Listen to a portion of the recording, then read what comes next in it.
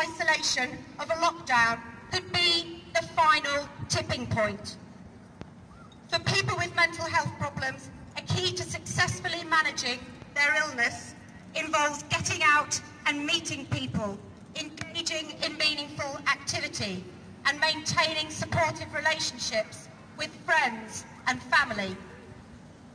The impact of social isolation on vulnerable people who need access to services, groups, and others in the community cannot be underestimated. Day services have been closed, community groups have ceased to run, support services have been reduced, and befriending services are not visiting people in person. All of these services are a lifeline to so many people. We have thousands of people who are now socially isolated, and I know how devastating the effect of this can be on a person's mental health and emotional well-being.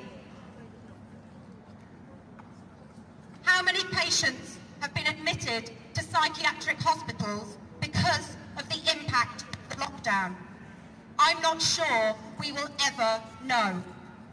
However, in May, the Royal College of Psychiatrists said that they were seeing an alarming rise in patients needing urgent and emergency care, and they forecast a tsunami of mental illness. 43% of psychiatrists have seen an increase in urgent and emergency cases following the COVID-19 lockdown.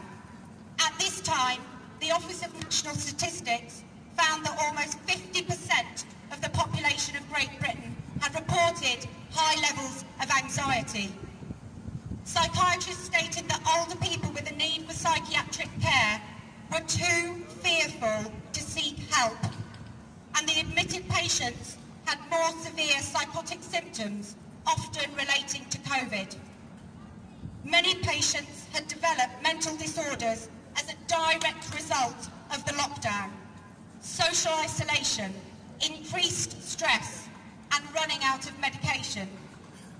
Now, when you know that the fear and the panic has been purposefully generated by the government through the use of the mainstream media, and that applied behavioural psychology has been utilised by the government to increase the personal perceived threat, it makes the perpetrators criminals.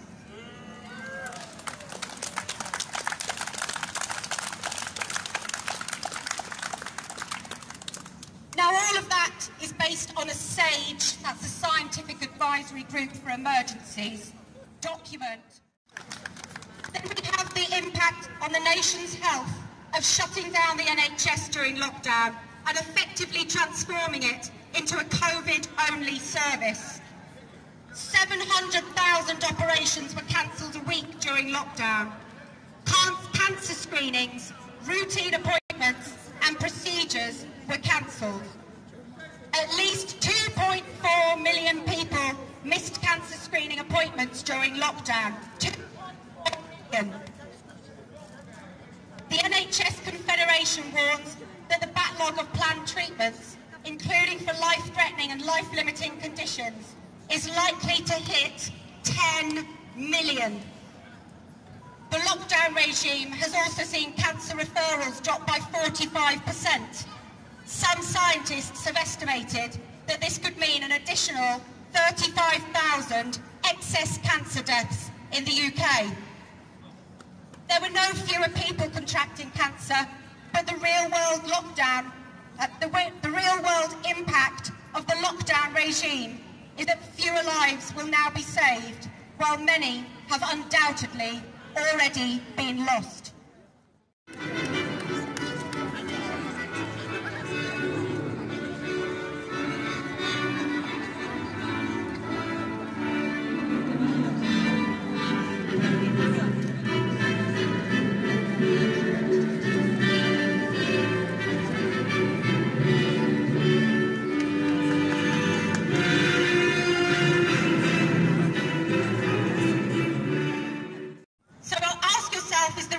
That we have seen from the UK government proportionate?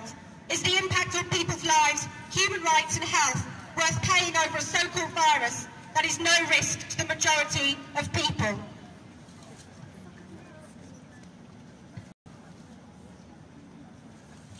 So what is my message to you today, and what do I think we need to do? I think we need to hold our treasonous government to account. I think we need...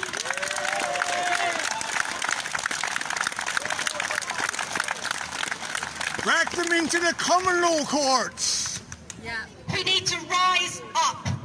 Stand up. Yay! Yay!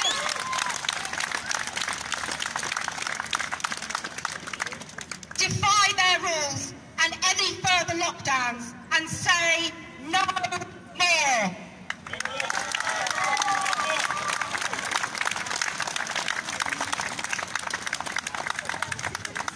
Because we are 99%. We are unstoppable if we rise in unity and come together. They are scared of us. They don't want us knowing the truth. So seek out alternative sources of information. Turn off your TV. Stop reading or listening to the mainstream media. They're all controlled by the 1% and just spurt out the government narrative and keep you in a place of fear and panic. Unite and stand up.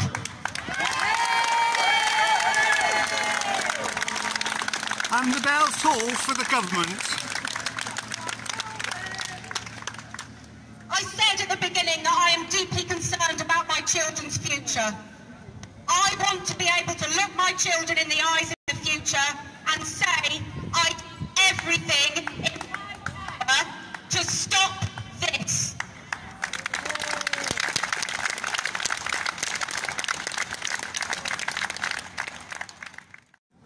Well, I'm here from stopnewnormal.net, but I'm part of our movement.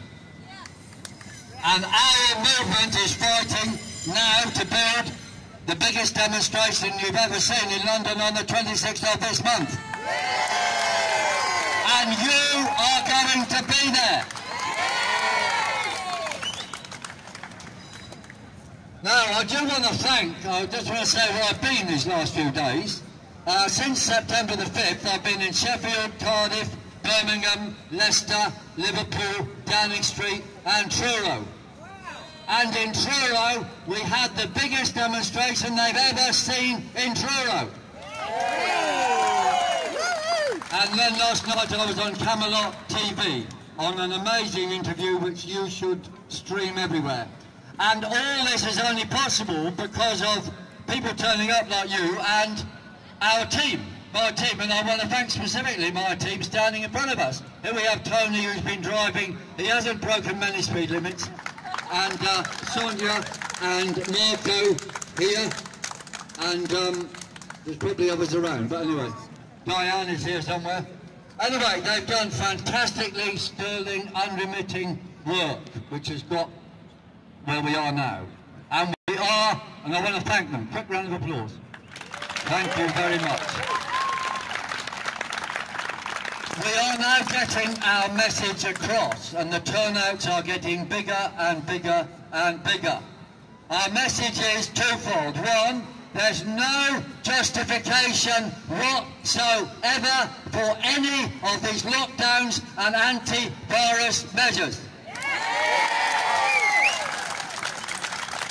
And the contagion fear control games are not to control a virus, but they are there to control you.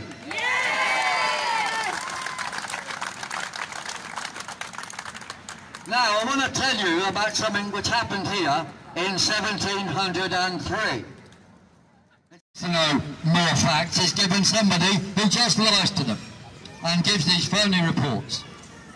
However, well, what are we going to do about that? Well, first of all, we've got to write more and more to our MPs. And I'm going to ask you, who has actually written to their MP? Hands up. A fair number. Who will write to their MP within the next 3 days? And the trade union movement tailed Hitler, and we know what happened. The rest is history. But just as then as now, Hitler was using contagion fear to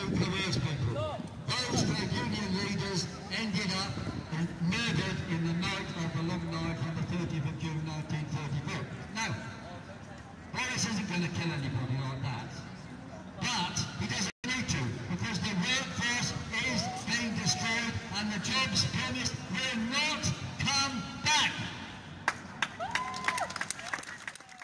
But I'm also a human being, and I'm here to tell you about what I learned when I trained how to change your mind, brainwash you, make you lose weight, make you think you're a chicken on a stage, all those kinds of things. When I was training, I realised, oh my God, when I realised just how easy it was to change someone's mind, convince them, impress them, make them scared to make them do that. When I learned those things, I was absolutely horrified because I realised I'm not going to become a hypnotherapist. I'm going to have to tell everybody about the way that we are continually, every day, programmed, mind controlled. So I'm going to give you some information, some tips of the tricks to know how you're mind controlled and programmed. So, let's look around you. We are surrounded by programming all the time. Look at your TV, look at the educational systems, look at any system in the world that makes you feel fear. I can tell you there is something at the root of that. If you knew how amazing it was to be a human being, how amazing it is to be this sentient being, you would understand that you have the power to overcome any kind of opposition or oppression that you've experienced. Back in the 1920s, the Tavistock Institute was founded. This institute had aimed at social control, information control, and control of hidden information. To control the academia, multimedia, intelligence, and medicine, especially pharmaceuticals. People know how to program. This is not new information. What's new now is that we're waking up. It's not right to feel shit all the time. But I'm also a human being, and I'm here to tell you about what I learned when I trained how to change your mind, brainwash you, make you lose weight, make you think you're a chicken on a stage, all those kinds of things. When I was training, I realised, oh my God, when I realised just how easy it was to change someone's mind, convince them, impress them, make them scared to make them do that. When I learned those things, I was absolutely horrified because I realised I'm not going to become a hypnotherapist. I'm going to have to tell everybody about the way that we are continually, every day, programmed, mind controlled. So I'm going to give you some information, some tips of the tricks to know how you're mind controlled and programmed. So, let's look around you. We are surrounded by programming all the time. Look at your TV, look at the educational systems, look at any system in the world that makes you feel fear. I can tell you there is something at the root of that. If you knew how amazing it was to be a human being, how amazing it is to be this sentient being, you would understand that you have the power to overcome any kind of opposition or oppression that you've experienced. Back in the 1920s, the Tavistock Institute was founded. This institute had aimed at social control, information control, and control of hidden information. To control the academia, multimedia, intelligence, and medicine, especially pharmaceuticals. People know how to program. This is not new information. What's new now is that we're waking up. It's not right to feel shit all the time. History. It's 324 pages long. It was passed in one day, without debate, without amendment. It just went straight through. It contains things that can take away children from schools. It takes away protections from people in mental health situations, children in care homes, elderly in their care homes. It destroys the lives of every vulnerable person in this nation. We cannot allow it to continue. And on the 26th of September, it will reach its 6-month review, which is why we're having our huge rally next week in Trafalgar Square, which I hope you'll all be there for.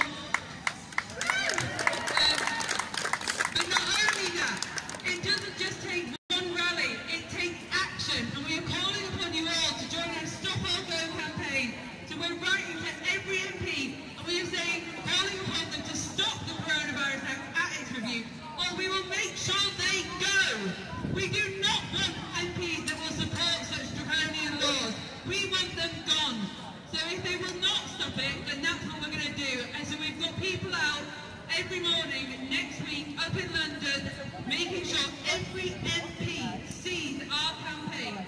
We're going to ensure that every MP knows and that we will not stand for it, and that we are going to be out in the streets en masse on the 26th of September making our voices heard. Because that's what we want. We want a real democracy that is actually made to work for the people. This current parliament was made by the rich and powerful, for the rich and powerful, to keep them rich and powerful. Nothing else. And so we say no more. We matter. Our lives matter. Our voices matter. And they should be there working for us, not for themselves.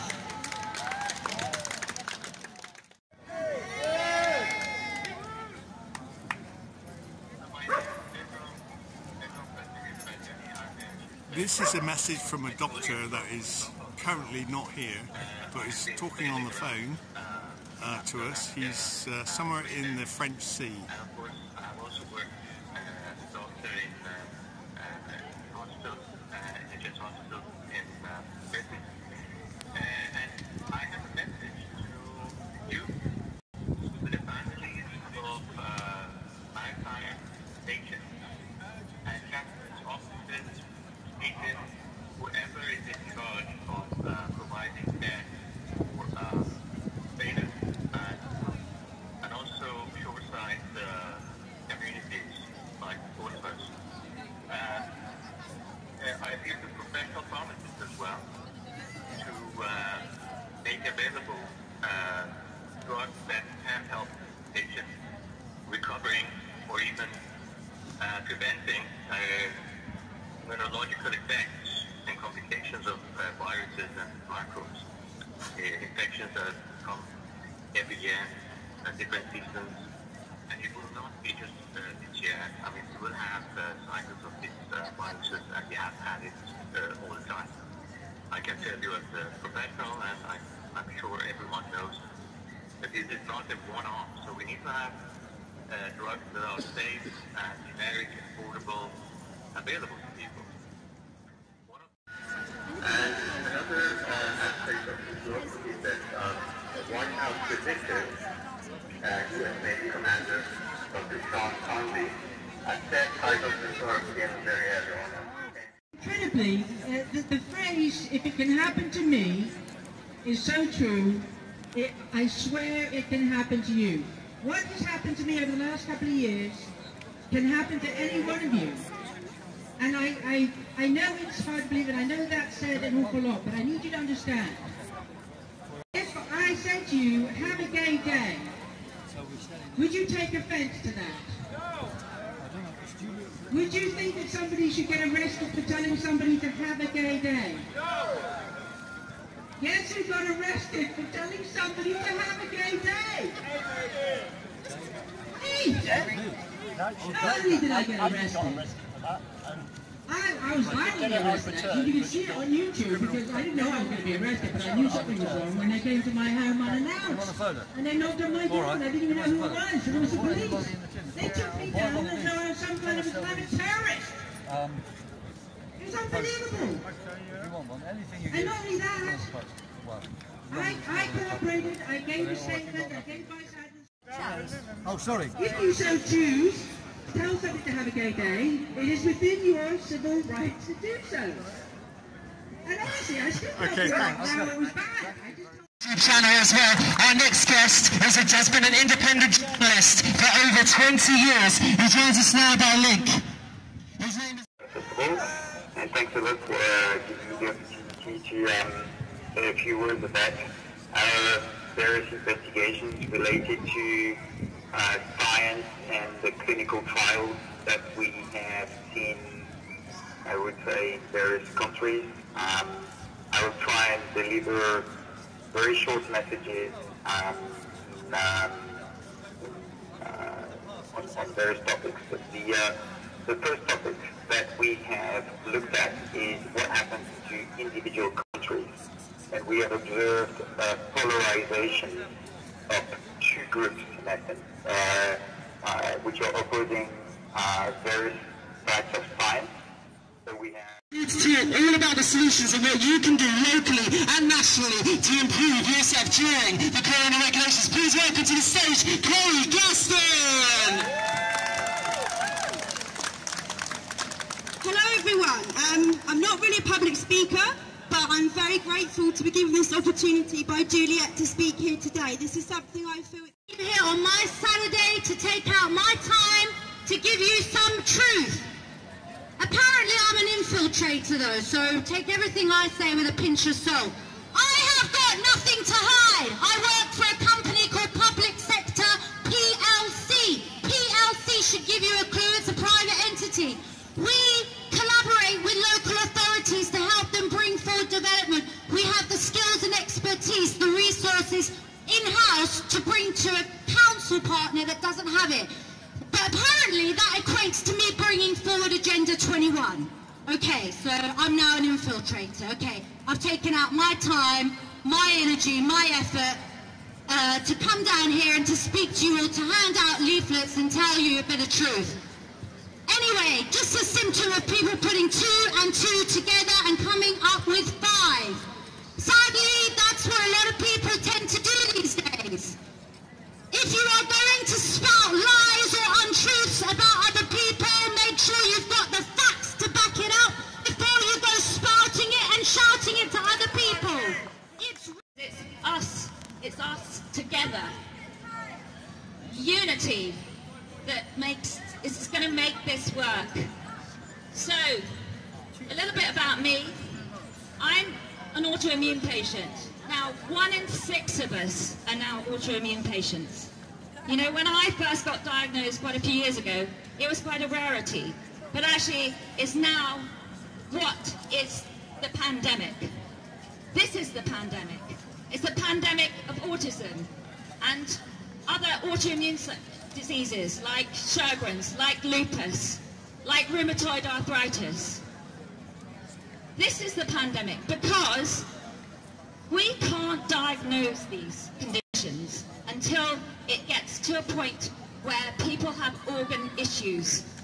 This is the disaster we face medically, because if it takes an average of 5 years to get diagnosed, you don't start with a few allergies,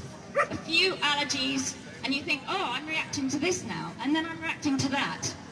And if you don't address it then, and if we don't get rid of the toxins in our environment, in our waters, in our sea, down there, if we don't get rid of those, we will end up, all of us, with these reactions. Our immune systems are overreacting to our environments because of this assault on our systems. So the way to counteract this is to eliminate these toxins, and particular heavy metals, aluminium being one of the key components here. We have aluminium.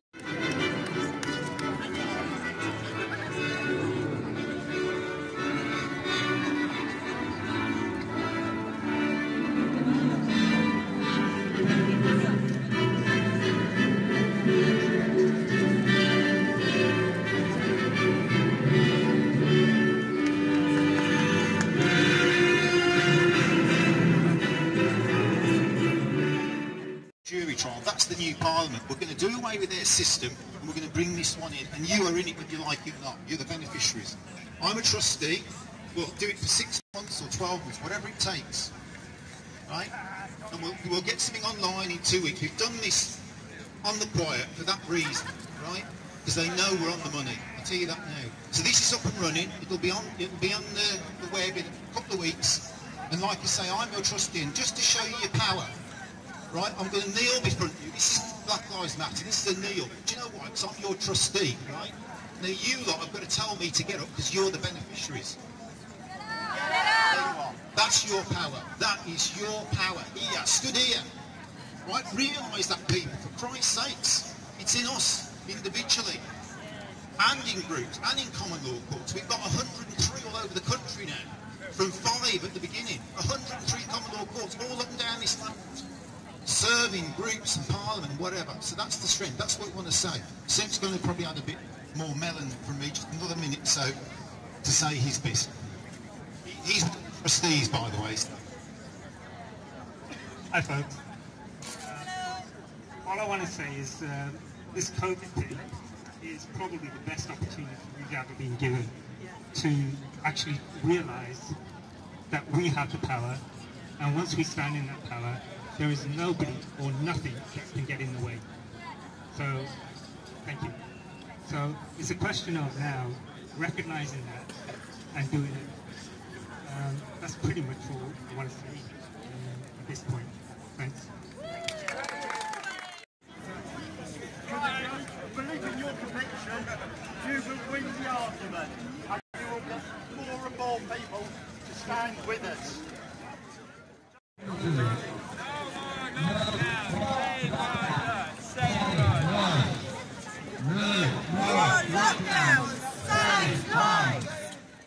BBC, take down the BBC. Take down the BBC. Take down the BBC. Now.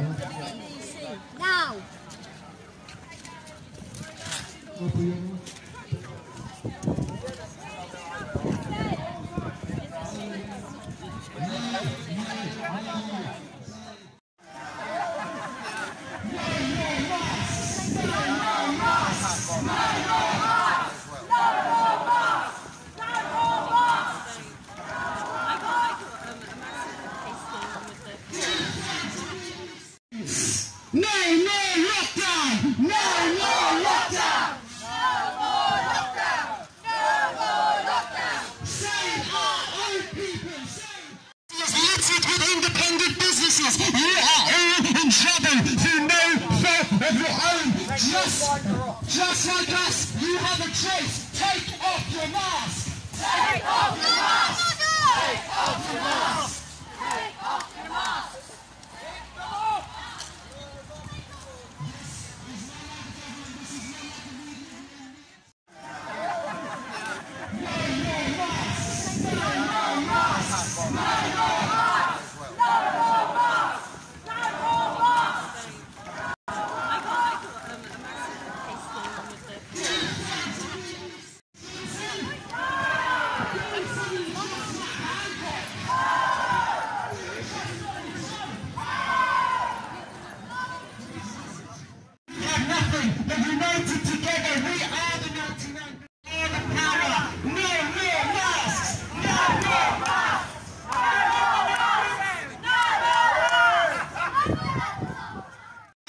We say no to bad corona regulations. We say no to our own people being left to die.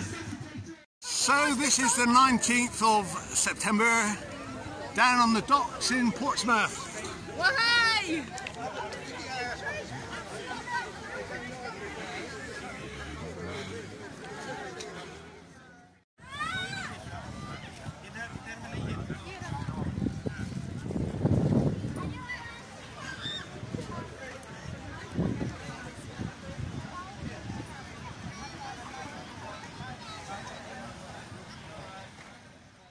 You can also give support for leaflets and so forth, and you've been getting free leaflets from us which are paid for by this. So, anyway, I want to thank Juliet and everybody involved in this, because it's been a great South England rally. So, Juliet, thank you. And others, there's others too I know, but you know, Juliet especially has got this going. And I think the most important things now is to repeat again to everybody, write to your MP and say, you've got to oppose this COVID renewal legislation or they're going to drum you out of office. Yes.